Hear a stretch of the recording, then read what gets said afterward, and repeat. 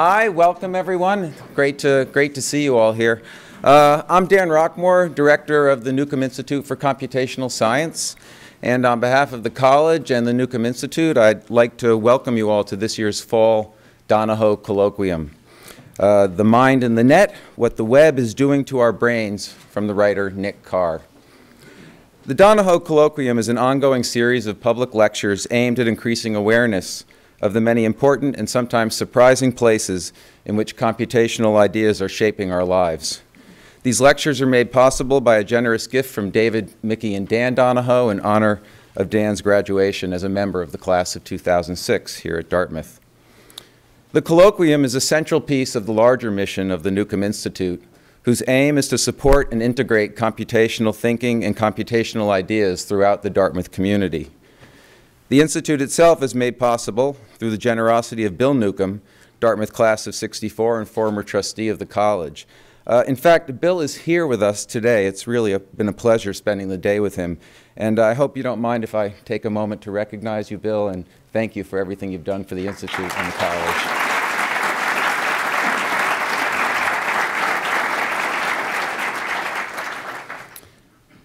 The projects and ideas discussed here in the Donoho Colloquia and supported by Newcomb span the spectrum of human interests. They come from and bridge the arts and the humanities, medicine, the sciences, and the social sciences. They inform policymaking and enable efforts in social justice. It's a range of ideas and technologies that reflect both the utility and the centrality of the digital and the computational in today's world. But computational thinking is more than just central to our lives, it's pervasive. This is at least in part what we mean when we speak of our culture as being a digital culture, or what I sometimes think might better be called a computational one.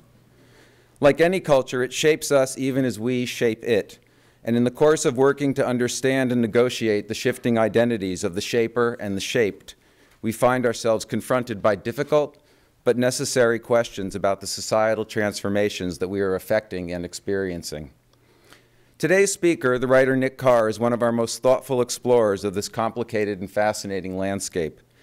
His most recent book, The Shallows, What the Internet is Doing to Our Brains, was a 2011 Pulitzer Prize nominee and a New York Times bestseller. It's a book that's made me think very carefully and I hope somewhat more deeply about the place of technology in my own life and work. Nick is also the author of two other influential books, The Big Switch, Rewiring the World from Edison to Google, and Does IT Matter? His new book, The Glass Cage, Automation and Us, is due to be out in fall of 2014. Nick has been a columnist for The Guardian in London and has written for The Atlantic, The New York Times, The Wall Street Journal, Wired, The New Republic, and many other publications. Earlier in his career, he was executive editor of the Harvard Business Review. Nick has an MA in English and American Literature and Language from Harvard University, but more significantly, he was awarded a BA in English from Dartmouth College as a member of the class of 1981. It's my pleasure to welcome Nick back to Hanover to deliver the fall 2013 Donoho Colloquium. Let's welcome Nick.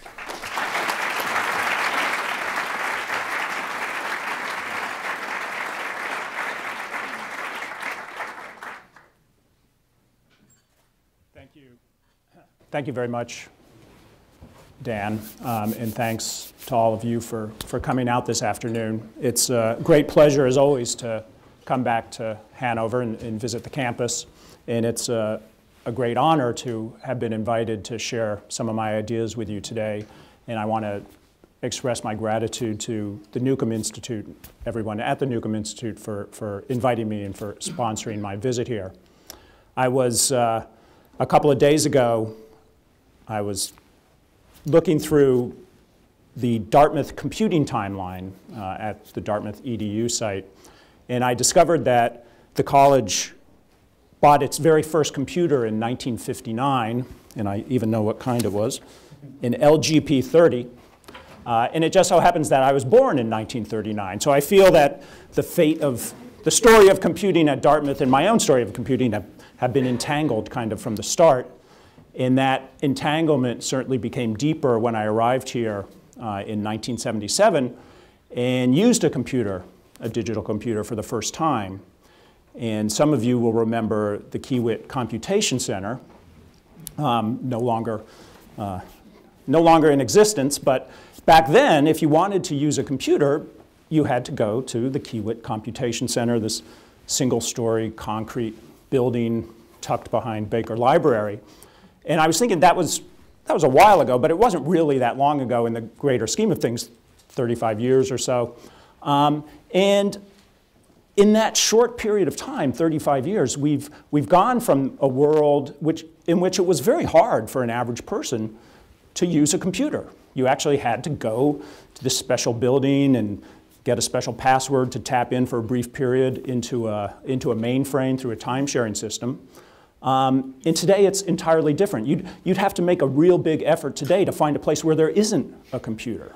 And that kind of shift has happened so quickly that in some ways I don't think we've allowed ourselves to step back from it and think critically about all the things that have changed in our personal lives, in our work lives, school lives, because we've become so used to having this constant flow of information and so enthusiastic about all the benefits that can bring us.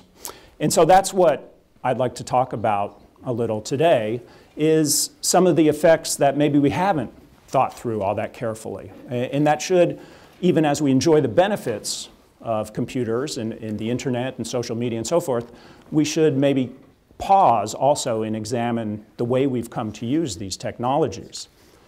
When I was, I'll illustrate my talk with a few slides here, and when I was putting these slides together, I was trying to come up with a good image or photograph to kind of introduce my talk and introduce the subject.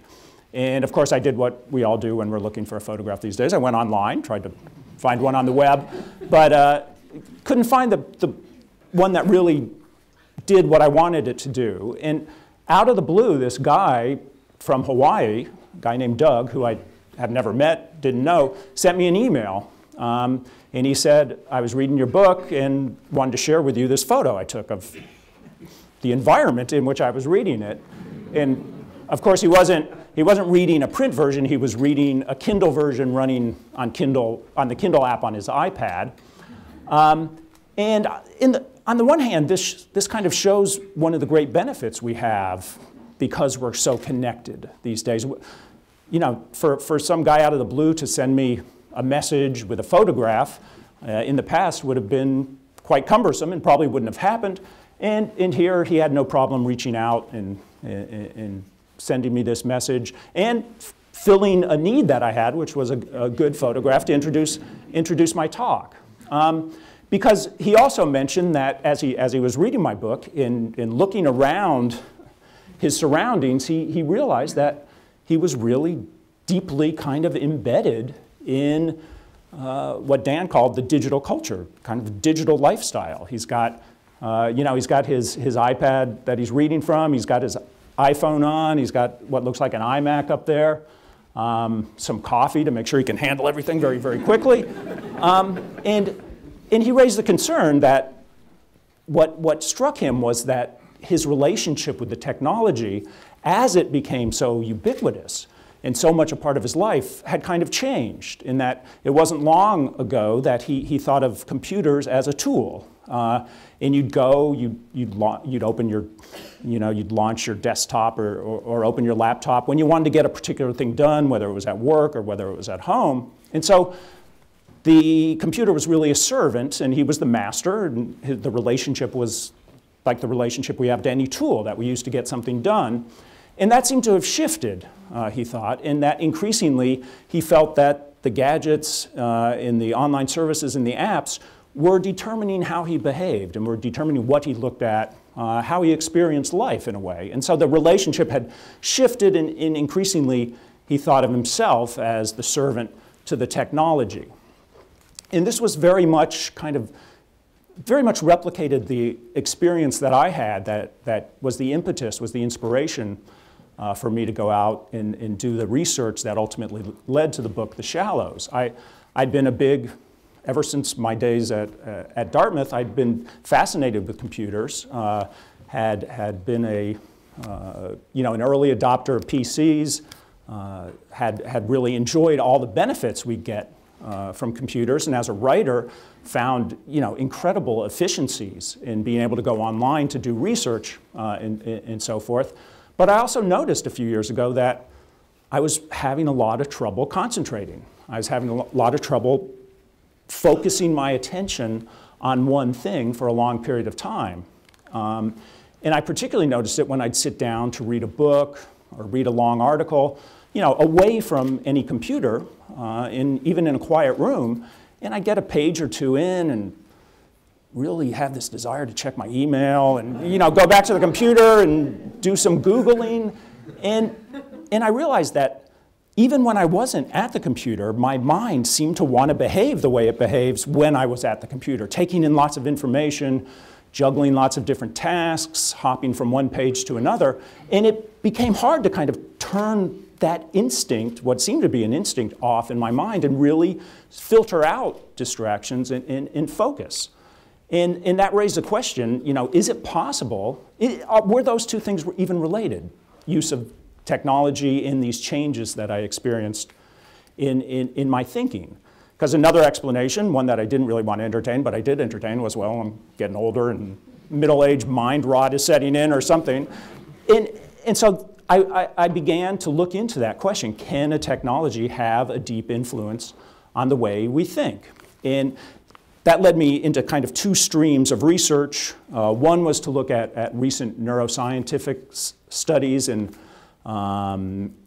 experiments that kind of provide at least hints of how technology influences our brain. And then the other stream of research was to look back in time, look back in history, and see if there were any earlier examples of technologies that seem to have a big influence on the way people think, the way society, or even the way society thinks about thinking, and what's important in the way we think. And what became clear to me very, very quickly is that among all the huge number of tools that human beings have developed and used through history, there's one set, and I think it's a fairly small set, but in a particularly important set, that are the tools of the mind, the tools we use to think with in some ways. And I think you could call these intellectual technologies. So any tool, media tool or other tool, that you use to gather information, to categorize information, to analyze information, to communicate your thoughts to other people, would fall into this category. And as I began to think of technology in these terms, in these kind of categories, it became clear that if you look through history, one way to look at history of civilization in general, and even pre-civilization, is a story of how technologies have shaped us, shaped the way we act, the way we behave, the way we think, the way we perceive things. And you can go back, I would argue, to one of the earliest, if not the earliest, intellectual technologies, the technology of the map. Well, maps have been around so long and are so commonplace now that we hardly even think of them as a technology. But of course, somebody had to invent a map way back in, we don't know who, it was in prehistory a long time ago. And when you think about it, when people started using maps, that was a radical change in the way they thought about space, one of the most important things we have to think about. Before the map came along, if you wanted to know where you were, if you wanted to get from one place to another, you did it purely through your senses. You looked around, you listened for things, maybe you smelt things, and that was how you located yourself in the world. As soon as you introduce the map, you get a radically new way to think about space, a very abstract way. Suddenly, you can think about space as this abstract picture that's separated from the natural world. It requires a very different way, kind of a very different way of cognition suddenly is brought into the world. And if you look at the history of map making, history of cartography, one of the themes is that this new tool shaped in a pretty dramatic way the way people think. And not just the way they think about space. I mean, obviously there are all sorts of benefits you get or uses you get with a map that's drawn. You can suddenly establish boundaries and territories, and you can map routes and chart routes and go from one place to another with a fair degree of confidence you're going to arrive where you set out to arrive. But beyond that, introducing this new way of thinking about nature allowed people to start thinking more abstractly in general. So suddenly you could begin to think about the hidden patterns that lie behind what your senses told you. And I would argue that this was in prehistory one of the major shifts in the way people think. Obviously, that kind of abstract thinking was latent in our minds, and I'm sure people experienced it before the map came along, but the map kind of spread that more abstract way of thinking about nature and thinking about the world. You get a similar phenomenon much later, much more recently, with the introduction of the mechanical clock, which radically changes the way we think about time. And this happened in the 15th century or the 16th century. First, monks began to develop mechanical clocks in order to regulate their prayer, times of prayer during the day, but it quickly moved out into society as a whole. And again, if you think about it, before the mechanical clock came along, the way people thought about time was very much as a natural process, a natural cyclical kind of flow, very much attached to the sun rising and setting, the way the sun was positioned and the stars were positioned in the sky at various times of the year. So very much a natural kind of sensory appreciation of time, similar to the way we once appreciated space. Introduce the mechanical clock, and suddenly this sense of time as this natural flow is replaced by a sense of time as a series of precisely measurable units, hours, minutes, seconds. And here, again, you can trace broader changes in the way people think that are probably related to this. In order to adapt to this technology, you start to think in very different ways. And I don't think it's any coincidence that you have the introduction of the scientific method, all sorts of scientific experiments, in short order after you have the introduction of the mechanical clock. For one reason, a lot of experiments, a lot of science can't happen until you have a way of measuring time precisely.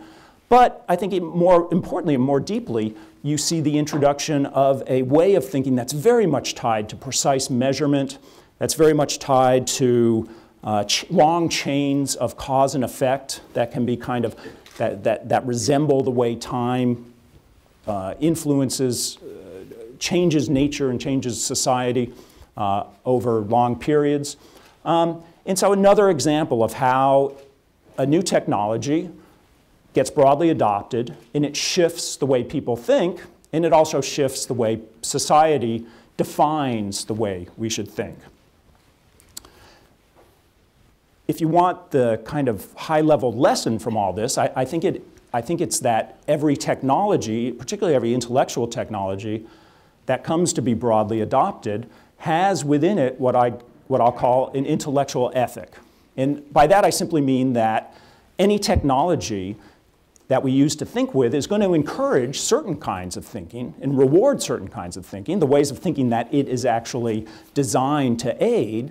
But on the other hand, it's going to discourage the ways of thinking that it doesn't help you to do. And if you have ever read or come across Marshall McLuhan's work, he had the famous sentence, the medium is the message. I think basically what I'm saying is what he meant by that the medium, the technology, is the most important thing in thinking about how our minds are shaped. It's not the content that comes through the medium, it's the medium itself that ultimately has the biggest effect. And so the medium carries its message, or what I'm calling its intellectual ethic, into the world, and as the technology spreads, the medium spreads, so too does that intellectual ethic, and we begin to value and practice the particular ways of thinking that the technology allows, and we begin to move away from alternative ways of thinking that we aren't aided in doing by the technology. So in thinking about the internet and about digital media, computation, computers in general, I think the most important thing we have to ask ourselves, and unfortunately I don't think we really have asked ourselves this that much, is what is the net's intellectual ethic? What kinds of thinking in us individually and in society as a whole is it encouraging? And what kinds of thinking is it pushing us away from, simply because it's not good at aiding us in those other ways? And the reason this is so important is that we've never had a technology like the internet. We've never had a medium that does so much with so many different types of information, in that we're constantly interacting with. Even if you think about television, incredibly important medium, technology medium. You know, with television, there were times of the day that you watched TV, but then there were large amounts of times of the day where you didn't tend to watch TV. You'd come home from work or school, maybe watch some shows, you'd watch some TV on the weekends and stuff, but you didn't go to work and have a TV sitting there in front of your desk and you watch it all day, and you didn't have a TV in your pocket and that you carried around, and you know, when you had dinner, pulled out at a restaurant and watched some TV. So even though we spend enormous amounts of time and continue to spend enormous amounts of time watching TV, we weren't interacting with the technology constantly in so many ways as we do today with computers, and particularly now that we have very powerful general purpose computers the size of smartphones that are constantly connected to the internet, and that we can pull out at every whim or every incoming message and give it a glance. Well, when you think about what the net's intellectual ethic is, I think all of us who have used it have a good idea what kind of thinking it encourages, or what kind of environment it surrounds us with that shapes the way we think. I mean, it seems to me that the most striking characteristic of the net is that it's an incredibly information-rich environment, and that's why we like it so much. We like information. We'd like to know everything that's going on around us, and if you keep cranking up the information that you're supplying to people about what's going on around them, they will take that information in and they will ratchet up their use of the technology. And I think if you look at the technological underpinnings of the net, the kinds of characteristics that have been built into the technology by the choices both the designers made and the users made, you see that most of the basic characteristics support the information richness of the technology. So there's the connectivity that the technology supplies that allows, you know, a guy I don't know in Hawaii to send me a photograph, that allows all of you who use it to connect with various people, colleagues, and also connect with all sorts of information sources, all sorts of social media that are constantly bringing you new information, richer kind of connectivity than we've ever had with any earlier communication medium. There's the multiplicity of information that is supplied through the net. It used to be that if you wanted to do any kind of particular interaction with a form of information, you'd go to a different kind of tool. So if you wanted to listen to music, you'd turn on the radio or turn on your stereo. If you wanted to read text, you'd grab a book or a magazine. If you wanted to watch motion pictures, you'd go to the movies or you'd turn on your TV. Because all those different kinds of information, different modes of information can be digitized, they can all be now fed through a single device, through a single system. So suddenly, instead of this information landscape where you had to pick and choose how you received information at any given moment, we get information in all possible modes, complete multimedia, every time we look at our smartphone or our tablet or our laptop or whatever. The web is also built for velocity. It's by far the fastest information distribution system we've ever had. And in some ways, thinking about the velocity of information flow that's been made possible by computers in the net gives you, I would argue, kind of the strongest visceral sense of how a technology can change the way we perceive the world and think about the world. Because when you think about how we've come to expect information to come at us, it's incredible that you can actually measure people's reactions to the information flow they're getting through a computer in fractions of a second. And in fact, big internet companies, Google, Microsoft, Facebook, they track how people respond based on milliseconds of information flow. So if it takes, say, longer than a second or two for a video to load, you start to get antsy. And we're talking, this is a second. It used to be, you know, you might get a little annoyed if a letter you're expecting didn't come for a few days. Now it's a second. And you can really measure these things down to the fraction of a second. People's behavior changes, and changes dramatically, in that short a period of time, because we've been trained, in effect, to expect responses at a snap of a finger, something that we never really expected before. And finally, in some ways, most important of all, is the interactivity that's built into the technology.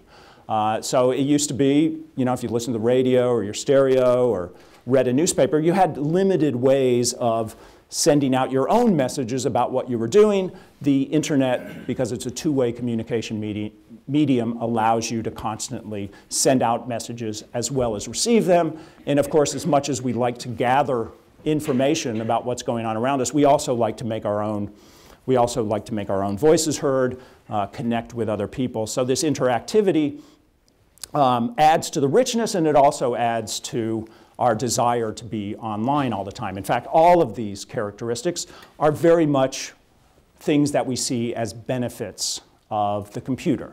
We love fast, multimedia, constant flows of information. Well, the only problem is that an information-rich environment is also, particularly if it has all these characteristics, is also, by its very nature, an interruption-rich environment. So the fast flow of information in all sorts of different forms is constantly interrupting us, constantly requiring us to divide our attention. And what you get less and less of is any opportunity to turn off the flow and exist in an environment without interruptions.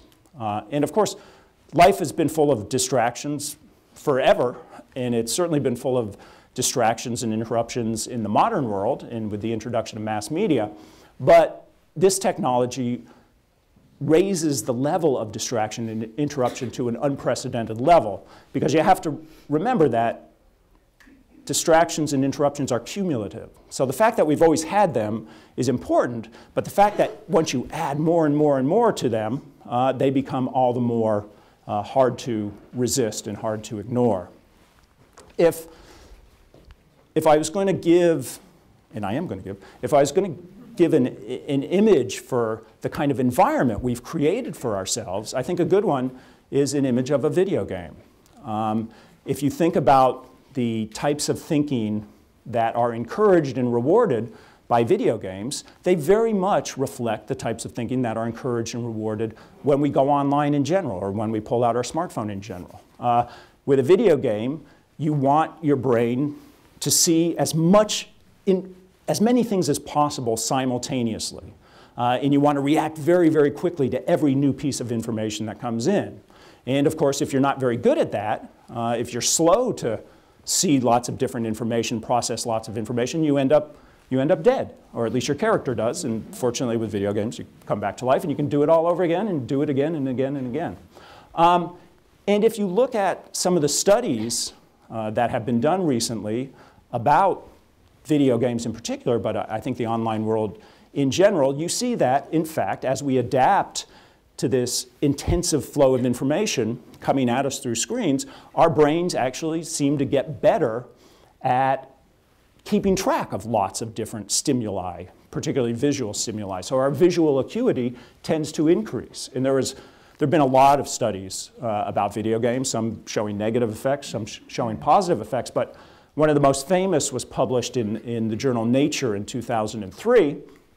And the researchers gathered a group of heavy video gamers, another group of people who didn't play video games, and gave them a number of different cognitive tests. And one of the tests was to determine how good they were at keeping track of lots of different visual stimuli simultaneously. And so as you go up the chart, the error rate goes up. And as you go across, the number of different elements coming at you on the screen increases. And what they found is the light blue line is the non-gamers and the darker line is the gamers. What they found is up until you had about 3 different things that you had to keep track of, both groups performed basically as well. But as soon as you started ratcheting up the flow of information, the non-gamers started making significantly more errors than did the gamers. And the conclusion is that our brains begin to change, begin to adapt, and we become more adept at visual acuity. And that's, in general, a good thing. That doesn't only help you when you're playing games. Because we live in an information-rich society, this is probably an advantage to many people, to be able to know lots of things that are coming at you simultaneously. So this is at least a hint of, first of all, that our brains do adapt, and adapt pretty readily, and also that there can be definite benefits of spending a lot of time online. But what ways of thinking does the internet not encourage us to do? Or even actively discourage us from doing? Well, I think it's all the types of thinking that for at least 100 years have been kind of symbolized by Rodin's famous sculpture, The Thinker.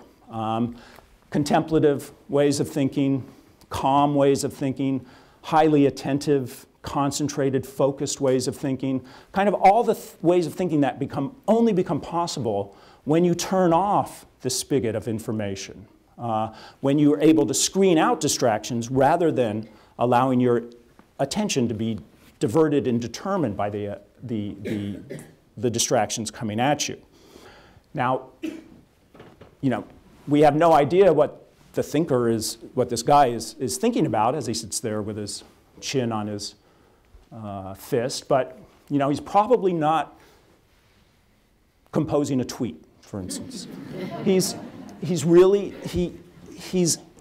able to control his mind, to control his thoughts in a way that opens up ways of thinking that I think in general are hard for people to do. Ways of thinking that require you to back away from distractions and interruptions and really focus your mind.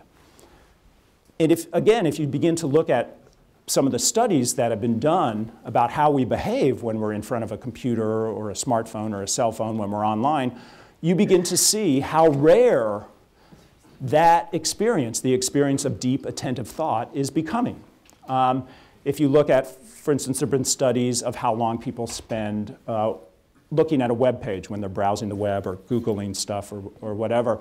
And what you see is that on average, people look at a web page for 10 seconds or less before they go somewhere else. And what's particularly interesting about the studies is that it doesn't matter if you add lots more information to a page. If you put lots more text on the page, it still stays at about that level. Few seconds, then you find a link, click, and you're gone. There was a really interesting study of email use a few years ago. The researchers looked at how often people at work who had a computer in front of them glanced at their email inbox.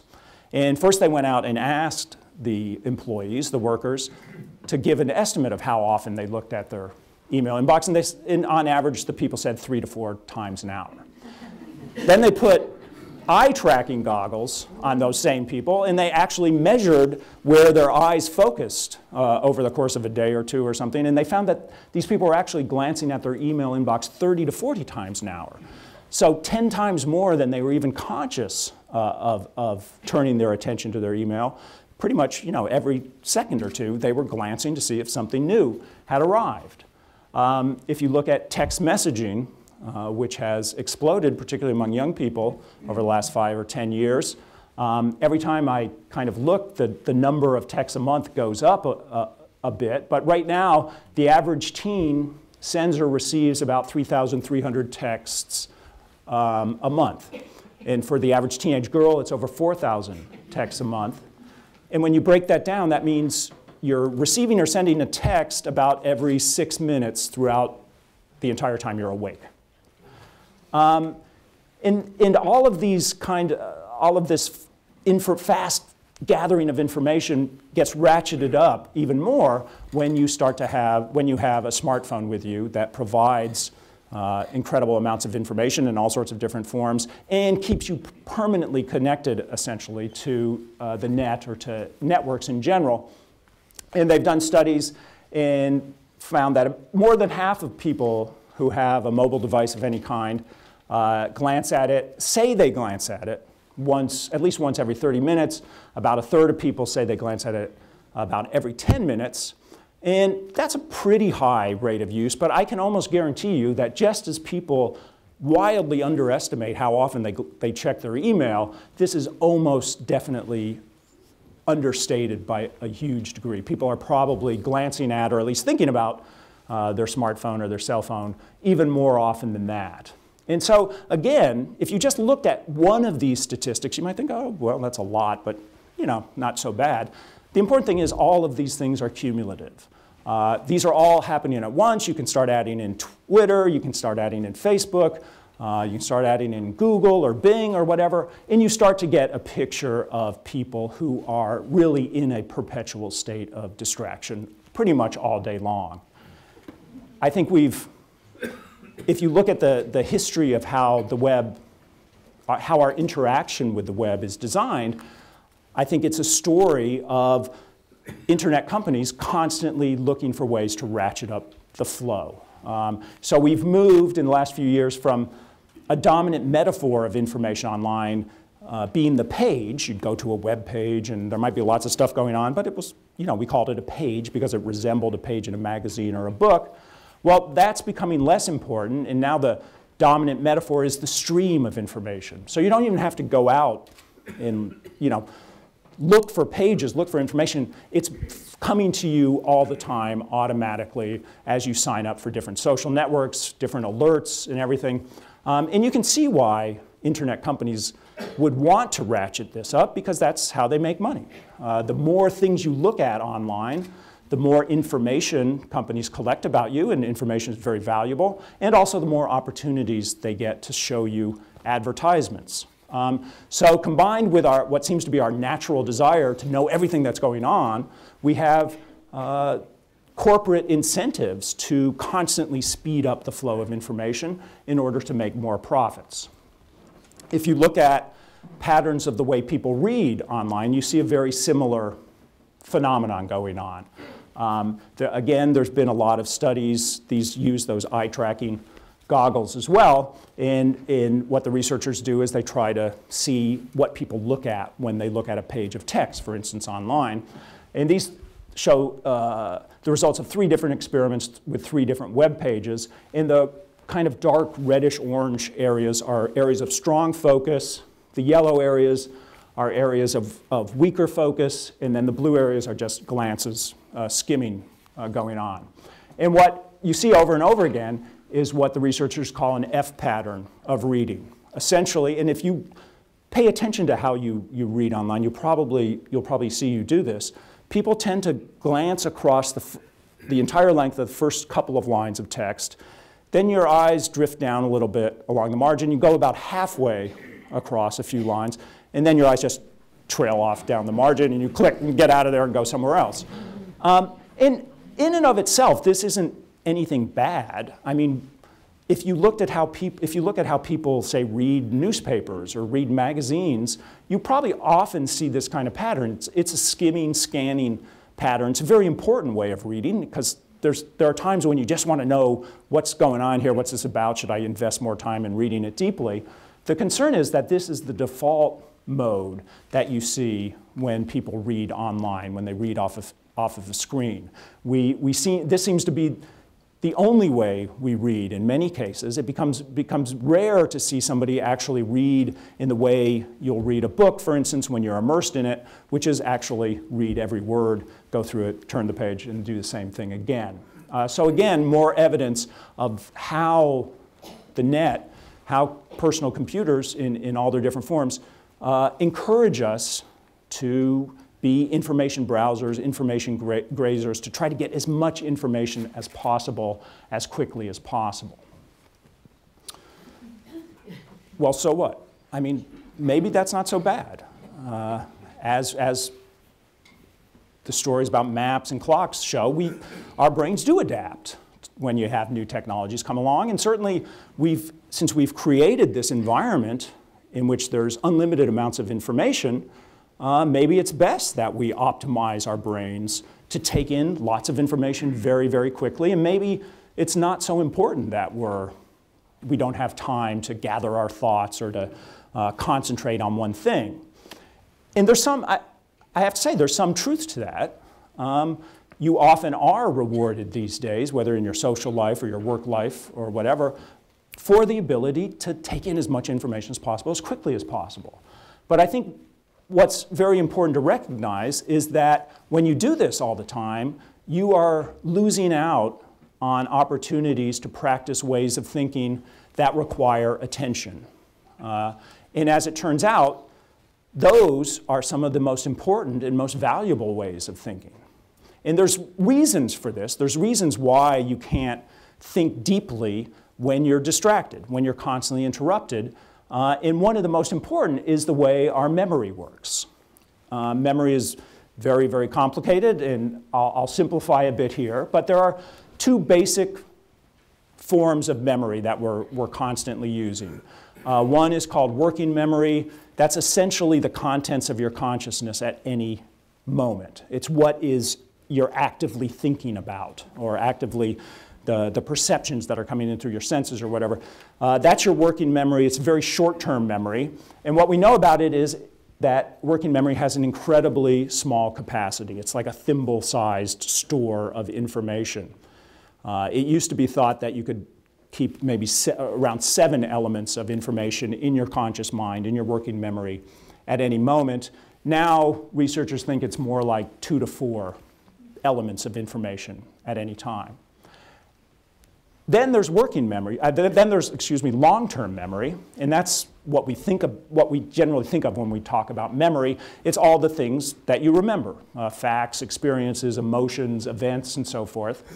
And it turns out that the only way to get information from this thimble-sized store to this vast store of long-term memory, there's never been any scientist who's been able to say exactly how big long-term memory is. It seems to expand as it needs to expand. So it's kind of, if working memory is a thimble, it's kind of a bathtub.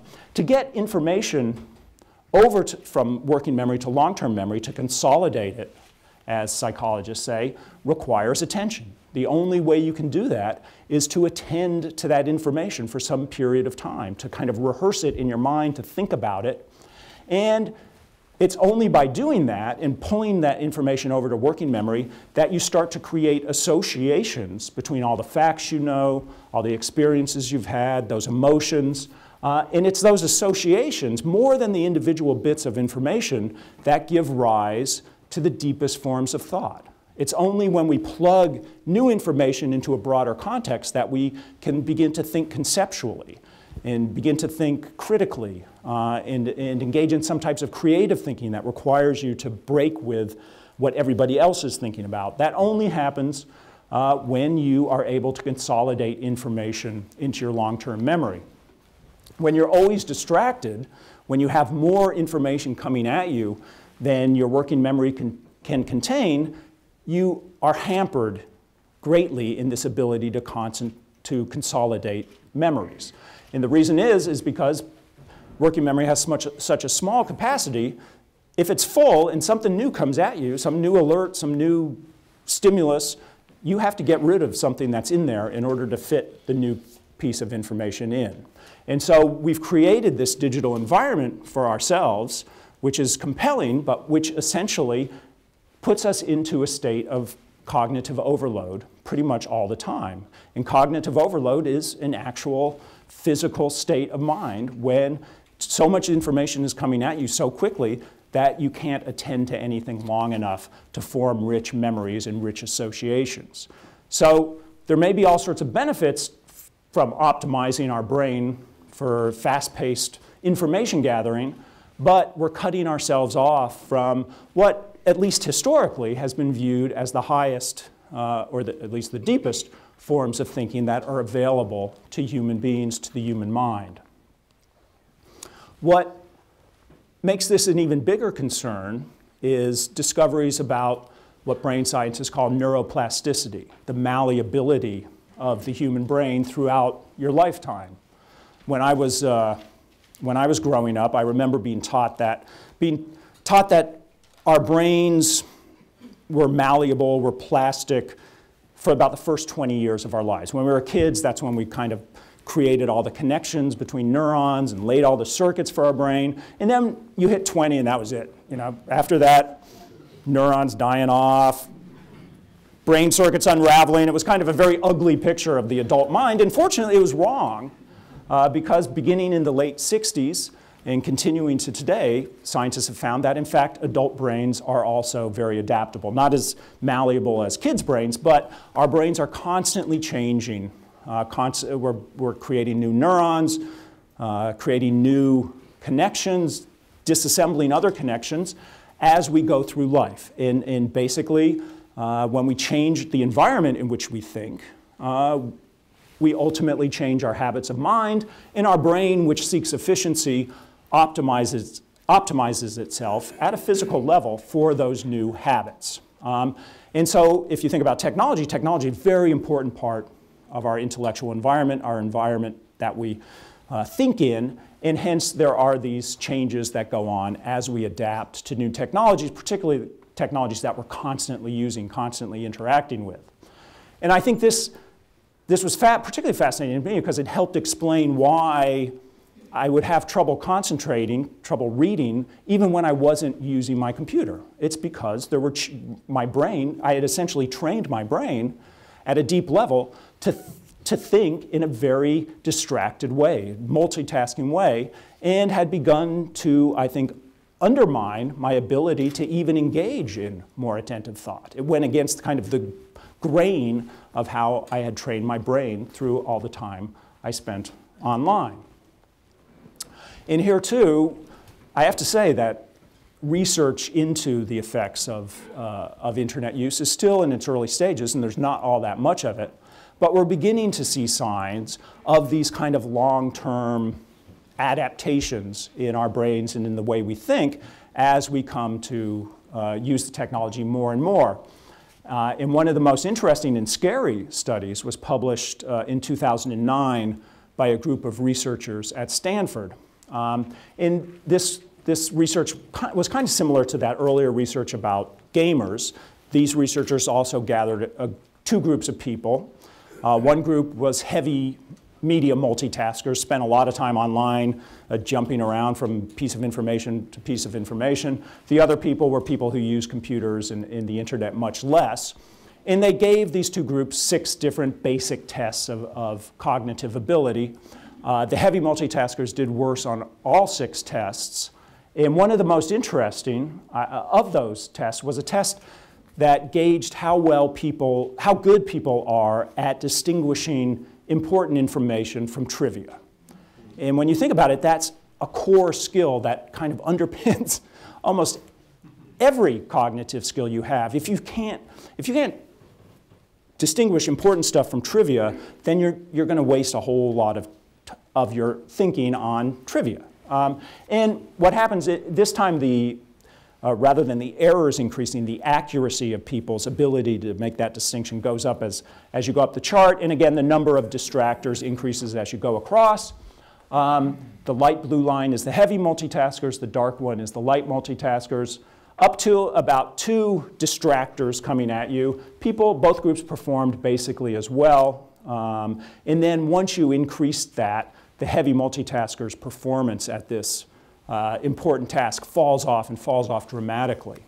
The lead researcher, a guy named Clifford Nass, summarized it by saying that heavy users of the net, heavy multitaskers, are suckers for irrelevancy.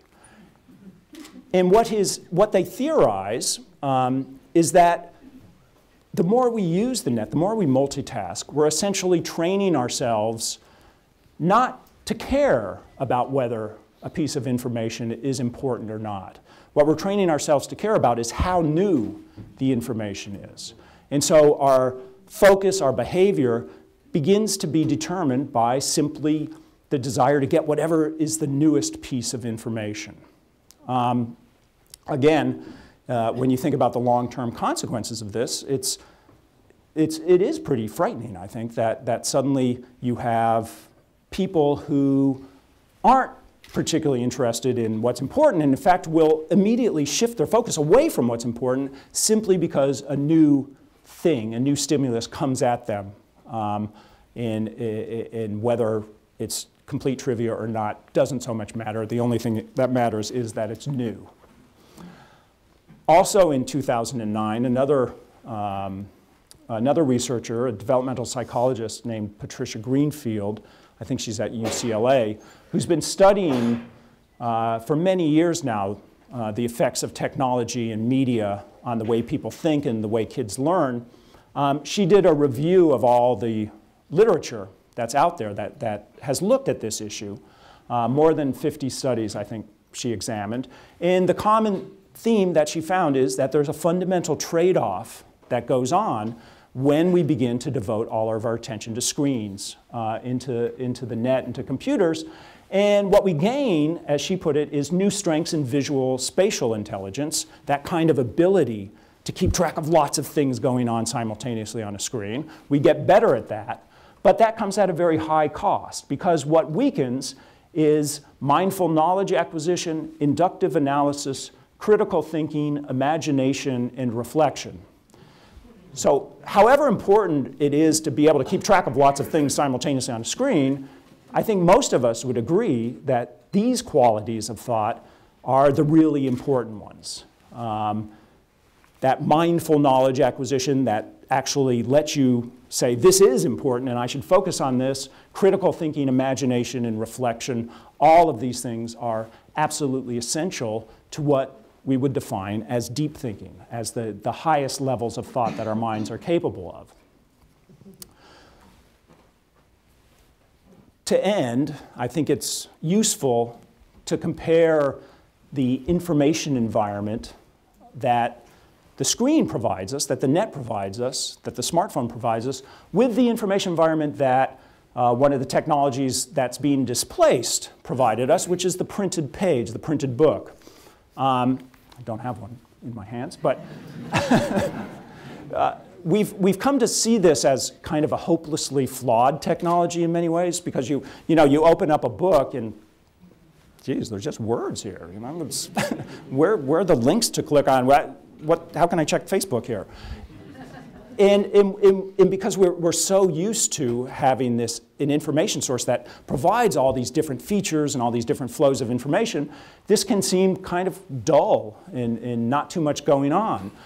But I would argue that that is actually the great strength of the printed page. The fact that there isn't anything going on except the words of a story or the words of an argument, and therefore you're kind of forced to focus on one thing for a long period of time.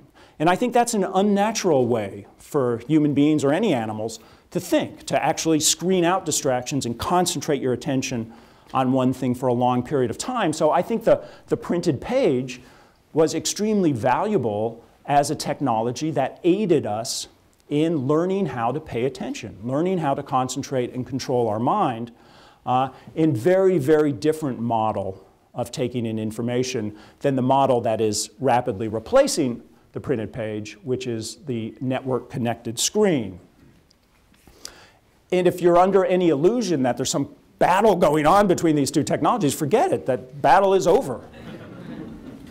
The average American adult today spends 8.5 hours looking at a screen. That's TV, computer, cell phone, smartphone, whatever. That same adult spends 20 minutes reading from a printed page. So we've made this massive shift in the dominant media, and we've made it very, very quickly, and I fear we've made it without thinking about what might be lost as we move from a technology that encourages attentiveness to one that actively discourages it.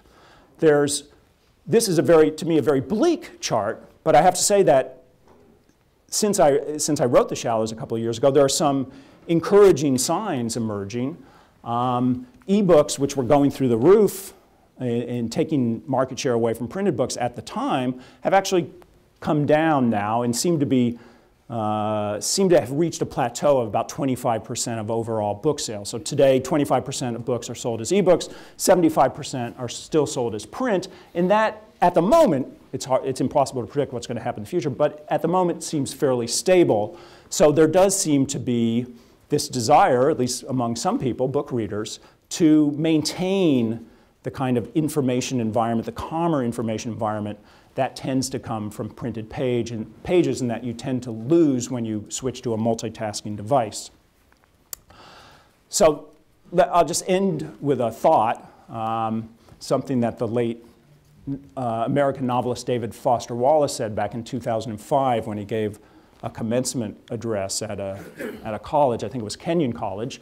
And what he talked about was the importance of being able to pay attention, the importance of being able to focus your mind.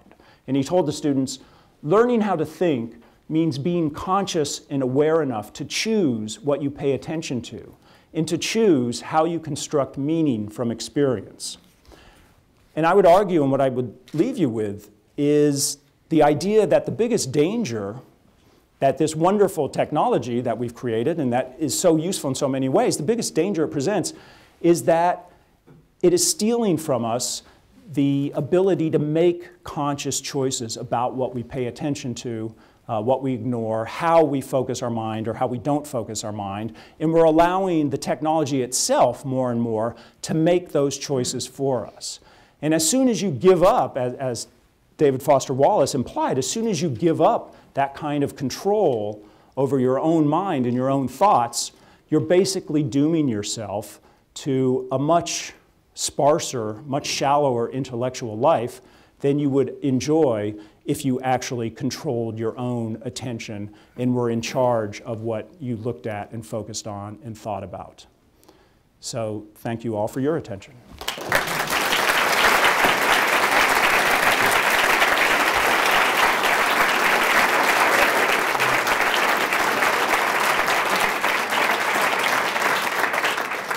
All right, you can all check your phones now. We have time for a few questions. Dave Merker is going to come around with a mic, and Bennett, you also have one. So if you could speak into the mic, that would help us because we're recording this. So any questions for Nick? Anyone?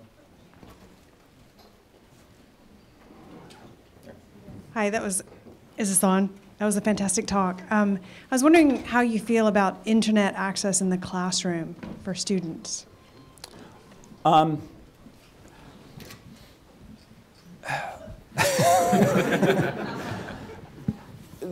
think a lot depends on what's being taught and how old the kids are that it's being taught to. I think the assumption that it's always good to have internet access during a class of any sort is a mistaken assumption. There was an interesting study done at Cornell a couple of years ago where they held a lecture class and half the students were allowed to open their laptop and go online and stuff, and the other half couldn't do that. And what they found was that the people who didn't use their laptop retained much more of the information in the lecture than the other group. And they found that it didn't even matter what the people who were online were doing. The people who looked at websites related to the material did just as poorly as those who went to Zappos and bought shoes. So it seemed to be just the distraction that comes from having a screen going and stuff to look at seems to reduce comprehension and memory formation. And I think it goes back to that small capacity of our working memory. Every time you add another load of information, you tend to reduce the ability of people to form memories. So if it's, if the net or the computer is a tool that is being used specifically in the class, that's one thing. If it's just, go ahead and go online during the class, then I think you have to expect that people are going to learn less than they would have otherwise. Nick, why don't you guide? Well, I need to wait for the, oh, okay. One of these fellows in the front, can you just wait for the, right down here in front? I can speak loudly, so. Well, they're recording it, so you probably can't speak that loud. Sorry. So thank you. as you think about the connected generation coming into the business world, how do we accommodate for that? How do we help them make that transition into the world of critical thinking for success? Well, before I answer that, I think I don't see this in strictly generational terms. I think there's a whole lot of adults who are absolutely as compulsive users of gadgets and smartphones as kids. And so I think the problem, if you agree there's a problem, crosses generations. But I think you're right that the generation that has been brought up with the expectation that they can, or the illusion that they can multitask successfully and check information and also do work well, it is a challenge. And I don't really know how you deal with that. I think there are two ways companies tend to be pursuing it, and one is to redefine work in a way that says it's okay to be distracted all the time, and we'll just try to make do. And what they often lose, even though they don't realize, it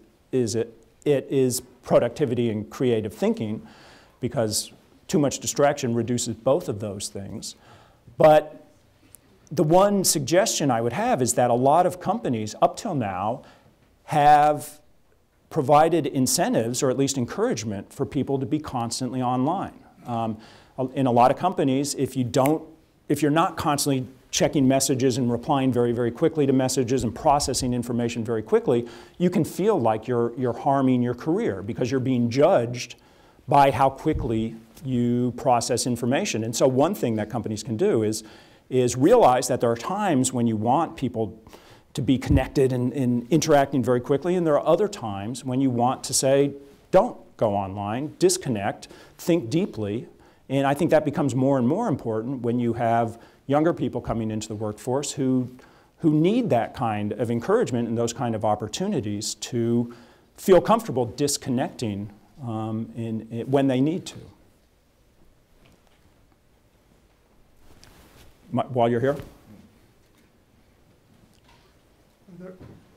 Are there any processes or technologies or whatever being developed to add critical thinking, deep thinking to this type of device? Well, the good news is that the good news is that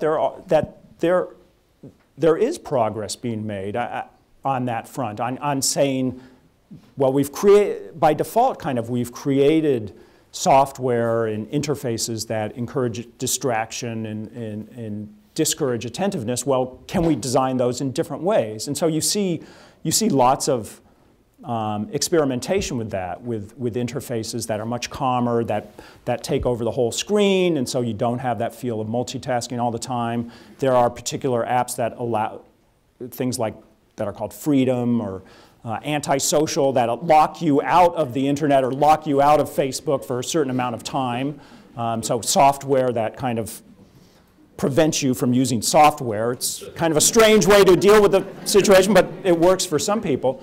So I think there is, among software writers, among technology companies, there is an appreciation now that maybe we've gone too far in one direction. Maybe we should explore new ways of presenting information that encourage attentiveness. And I mean, I certainly hope, what we don't know now is whether those will be adopted, actually, by people we've kind of trained ourselves not to want those kind of calm computing environments. But I think, even in in a couple of years since I wrote the book, I've been encouraged that this has become an issue, at least, that technologists, software programmers are grappling with.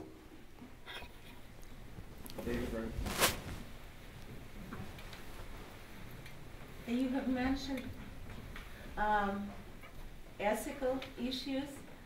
I want to touch upon simple politeness and what society can do in the social sphere with feelings. All of us often observe a young couple, married or not, or first date, sitting at a bar each one looking at their iPhone, or break up with each other. I have a 25-year-old daughter, so this is by iPhone or being at a professional meetings, more and more it's totally acceptable behavior when people look at their BlackBerries or their computers, obviously not connected with what is being discussed at the meeting. So I wonder, that's the way it is? Or society can somehow influence more politeness? Well, I mean, society definitely influences behavior, but so far it's been in the opposite direction. Because if you think about it, it wasn't that long ago that if you were having a conversation with someone and they pulled out a gadget and started looking at it, it would have been like, what are you doing? That's weird and rude, and now it's actually normal. So society has begun to say, it's okay to do that. And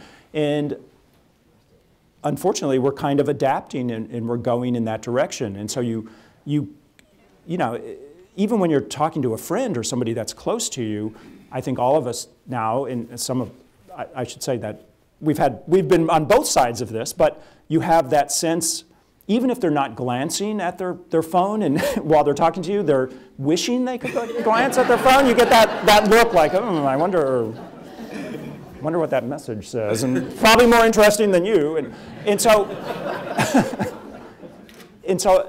you know, I think what we're seeing is that the technology changes social expectations, social norms, and so far it's been in the direction to say, you know, it's okay to be of two minds all the time and to not really pay attention, or to at least have your attention divided. Will we go in the opposite direction? Well, you know, I think that's kind of up to us.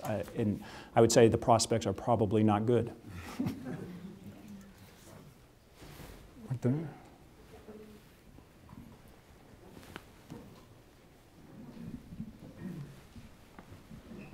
Well, this is more of a comment than a question. Great lecture, by the way, and it really reminded me of an article that my dad sent me through snail mail about, it was actually cut from the Guardian Weekly.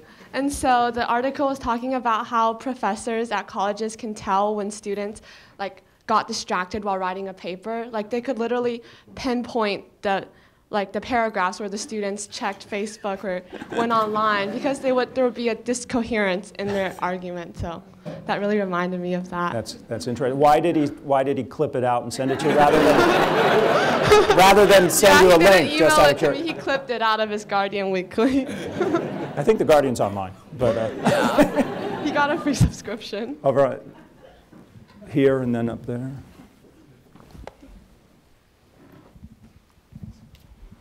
I'm just curious about what's going on in the brain when people connect, so that it's so difficult to disconnect. So because what we're thinking is that, and whether this changes with the with different life cycles of the person. So right now we're seeing that young people, for instance, are connected and so on all the time.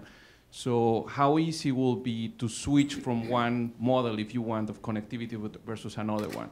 Versus, or we are just, once we're connected, we feel that it's kind of like like the alcoholics that do not have the alcohol, that feels that they need to be connected. There is evidence, and again, a lot of the neuroscientists is still coming into shape, so you can't make definitive conclusions, but there is evidence that our brains reward us for seeking out new information and for finding new information, that there's a release of dopamine in the brain, which is a very important neurotransmitter chemical that gives pleasure and basically encourages you to repeat certain activities over and over again. And it's a very, very important neurotransmitter for brain function, but it's also connected with various addictions and compulsions, because if you're rewarded for doing the wrong thing, you keep doing the wrong thing. So we seem to have this deep instinct within us to want to be connected, want to gather information as quickly as possible. And I think you can understand it probably in evolutionary terms. I mean, you know, back in caveman and cavewoman days, you wanted to know everything that was going on around you. You wanted to know that the wild animal was going to pounce on you in 2 seconds, or that there was this berry bush that you could get some food. So you can see why we develop in a way that rewards us for seeking out and gathering information. Where that becomes a problem is when you create this new environment where there's no end to the new information, it becomes very, very hard to turn off that instinct. So, you know, I think we're human beings, we can exercise choice in discipline, but you have to really make a conscious effort to stop yourself from defaulting to that kind of primitive behavior, I think.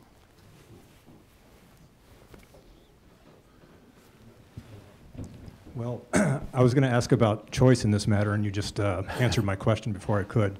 It seems like it's like they used to tell you that TV would rot your brain, and if you made the choice to sit and watch soap opera 12 hours a day, it would. So I consciously avoid certain things on the internet for exactly the reasons you're talking about. So there is choice in this. I think that's absolutely right. Right, and choice and personal choice is a very important part of it. But I would also say that it's not, to think of it as just a matter of choice misses the fact that the expectation of being online is beginning to be built into all sorts of society's processes. So you can't kind of do anything anymore without going online. Government expects you to do things online. Schools do. Your social life, particularly if you're a young person, you know, if you disconnect, you're disconnecting from your social life. So there's the personal choice, and then there's societal expectations and norms as well. I just wanted to say one more thing about that. I know what you mean about checking email. I've actually been threatened on the job for not checking my email often. That's the signals that get sent, yeah. As a former teacher, I'm very concerned about the fact that education in this country doesn't seem to pay much attention to how the brain works. We don't give time between lessons for the brain to acclimate to what they've just learned and that kind of thing. And it seems to me that we're going still much more in the wrong direction with the technology that you're talking about. And I'm wondering what we can do, what I can do, but is there something that we can do to start helping to refocus education in our country?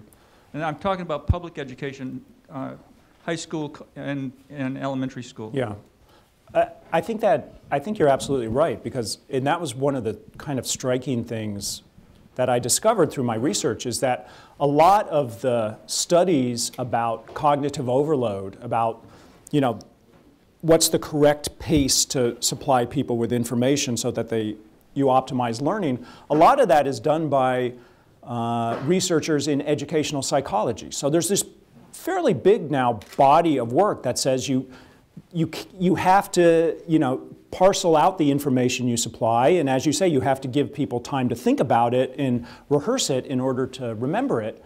And yet, it's all out there, but it seems to me that very, very little of it is taken into account as we design our educational system.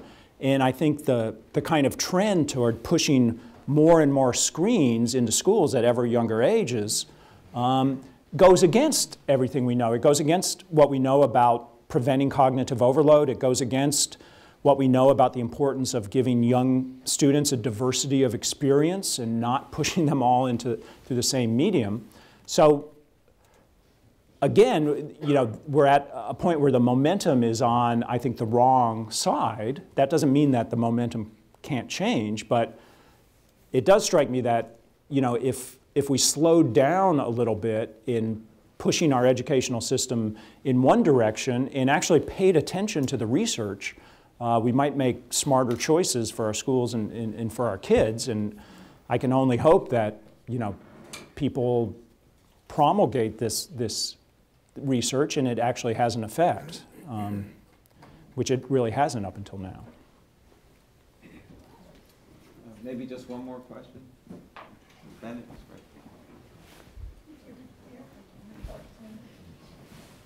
wondering how your writing has changed with all of these distractions, if you find that you have a harder time focusing and writing books now. Yes, I do.